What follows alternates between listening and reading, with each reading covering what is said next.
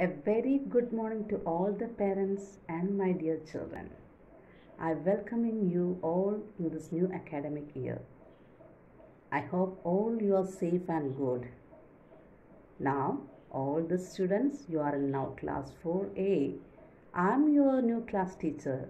I'm so happy to have you in my class. As you all are aware that due to coronavirus, we cannot come to school. So you don't worry, we will meet online. Okay children, now I want to share you some simple tips to keep you healthy. Number 1. Frequently wash your hands with soap and water that keep you clean. Number 2. Do exercise and indoor activities that keep you active. Number 3.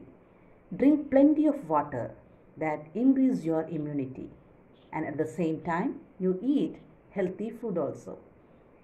Wear your masks when you go out. I hope you all follow these rules and stay safe at your home.